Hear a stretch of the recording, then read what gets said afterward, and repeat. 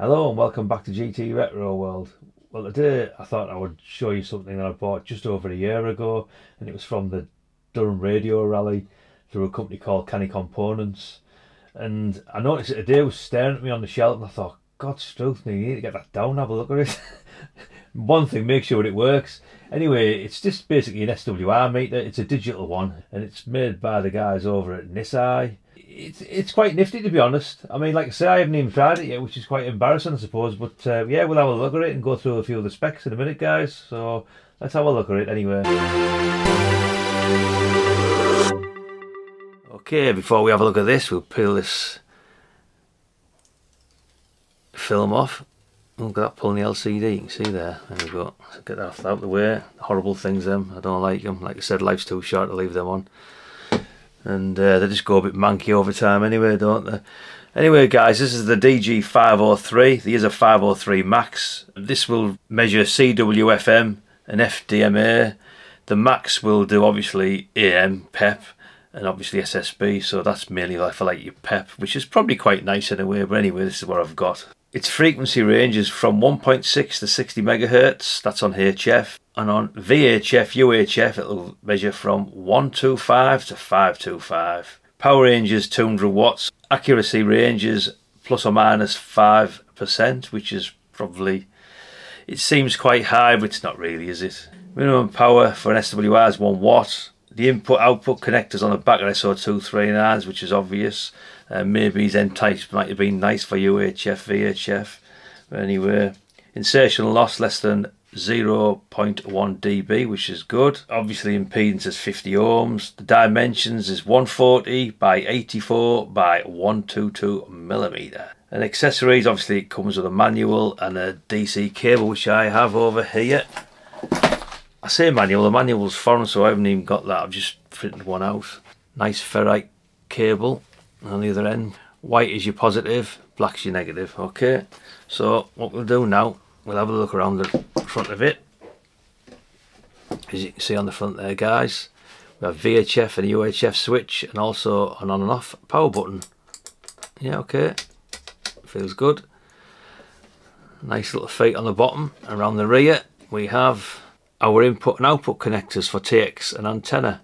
As you can see, one side we have HF, TX and antenna, and on the other side we have VHF, UHF. Okay, guys, it feels well built, sturdy enough. I think the Max version's got a switch on the back for PEP reading, so I think that's the only thing that differs between the two, to be fair. It feels a nice little box, feels good quality. So anyway, let's power this up. So straight into the back of here, 12 volt DC. Okay, let's see if it powers up first before we connect it to any radio. That's a nice display there, actually. Looks good. It's a good size, that's for sure. Yeah, it feels bigger than 3.5, but yeah, 3.5 inch screen or display, whatever you want to call it. Yeah, it's good, that. It's nice. Right, okay, let's get connected up. So on the rear here, we're going to go straight from the DX10 into TX of the SWR meter, and we'll go straight into a dummy load. Let's have a little look over here. Okay, let's have a look. Okay, I'll put the DX10 on. We'll go to, I'll leave it there actually, 28550 FM. Plugged it in with dummy load. I think I'm probably about 10 watts here. Let's have a little look anyway. Well, let's have a little look on here. Let me just double check on this radio. Yeah, it was on 10 watts. So 10 watts on the DX10 into a dummy load is 10.45, so that's somewhere near enough, isn't it, that, to be honest? Yeah, it's nice to see reflected power there as well, isn't it? So let's wind that up a little bit. So we'll go to I'll go 40, doesn't matter anyway, does it? Yeah, that's pretty good, isn't it? 50. Let's have a look. 80. It's neat, isn't it? That is very neat. I love the size of it. When you've got crap eyes like me anyway, that's for sure. And full tilt, this is doing 103 watts on 10 meters. It's just dropping a bit there. It holds quite well there, doesn't it? So let me just check that again. It's about 3 or 4 seconds that holds thereabouts, which is quite nice. Yeah, it's a nice touch, that. So we're just going to flick over to what it doesn't really want to do. So let's try yeah, 25 watts max, isn't it?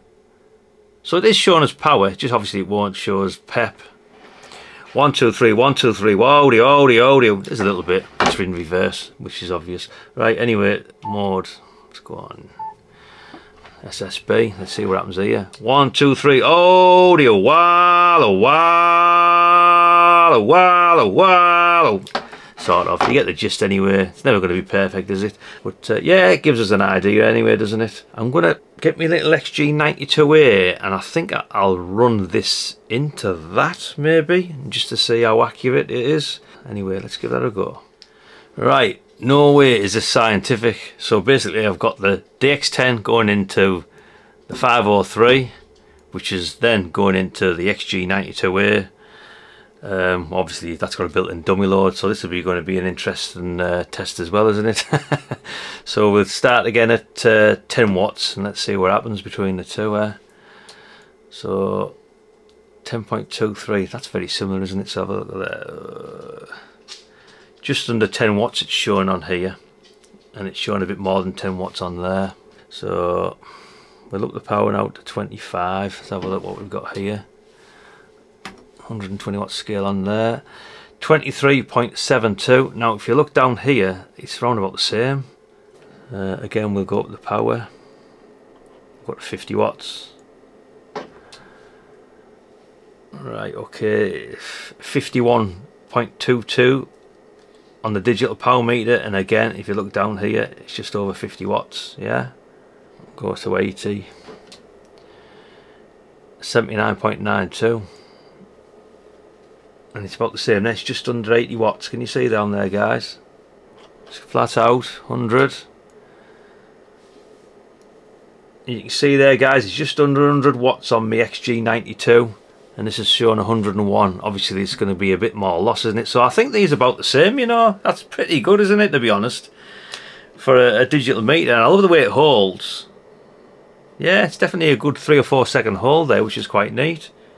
I don't know why I haven't been using this, to be honest, but like I say, it's just one of them things, isn't it? You buy something and you end up putting it on the shelf and never even looking at the damn thing. But yeah, that's pretty good, and it's really clear on my eye as well. Yeah, interesting. I thought I would try a low-powered CB radio out on it to see what it was like, and this is the Thunderbolt T800, the 10th anniversary edition, which I might add's a great little radio, and I like leaving this on in the shack in the background. It's alright, you know, good little radio, and it's tiny. So let's have a look what this is all about with power-wise. So we're showing just over 4 watts, which is bang on, isn't it? Near enough. I know my XG92 was showing this around about 4.5 watts, I think, thereabouts. So you'll see it drop down a little bit as it heats up. But yeah, that's all good. So what we'll do next, we'll check the SWR. You can see there's obviously an SWR, but we're going through a dummy load there, so it doesn't really count, does it? Well, it does, I suppose, but there you go. So we'll connect the antenna up and we'll go from there. Okay, now the radio and the SWR meter is connected up to the antenna. It's a vertical stereo blizzard, and round out here should be about 1-ish thereabouts. Yeah, something round about that anyway. So let's just check on that. Power's just over 4 watts and SWR's 1. Yeah, and we've got no reflected power at all, which you don't want anyway when you've only got 4 watts. But yeah, that's pretty good, isn't it? That's interesting. It's a kind of little meter, actually. Like I say, I can't believe I've left this so long to try. Okay, let's do a little test on VHF. Like I say, this is far from scientific. We've got a right concoction here going into the SWR meter. We've had to use the other side of the SWR meter, as you can see there, guys, for VHF, UHF, and straight out into a dummy load. Okay, again, like I say, it's far from scientific, but it'll do the job. So we're on 145.525, not that it really matters. Power wise it's on high, so let's have a little look. Okay, so 5 watts, yeah, that's somewhere near, isn't it, for this radio?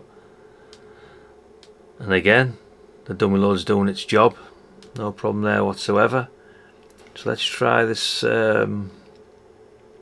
power. Okay, that's low, 1.7, medium, 3.5, and back to high.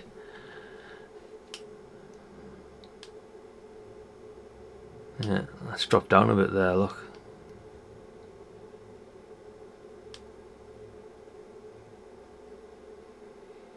Yeah, that's good, that's okay, that's fine. They do that anyway, these radios, when they get warmed, don't they drop a little bit, which won't really make much of a difference. But yeah, that seems to be reading fine, to be honest. I think these retail at the moment for £99. I think the max version's another £30, don't quote me on that. It may be worth stretching to that, I think, just for pep alone. If I'd have known in the first place, I probably would have went for that model, but like I say, the guys over at Canny Components did me a great deal on this, if I remember rightly, so yeah, I'm not complaining whatsoever. But yeah, it's actually surprised me how decent it is, to be honest. I was expecting it to be like, not the best thing, but yeah, it's pretty good. It's nifty, it's going to be quite valuable for in the shack, I would have said. Yeah, I like it, definitely a big thumbs up for that little SWR power meter, without a doubt. What is its plus points? Big display, clear and crisp on the eye.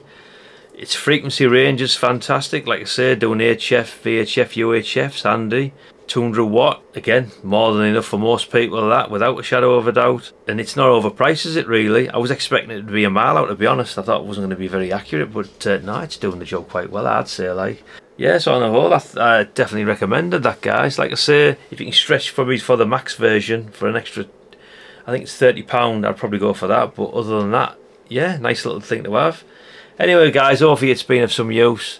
And if it has, thumbs up wouldn't go miss for the channel. And if you haven't already, subscribe. And we'll catch you in the next one. Bye for now.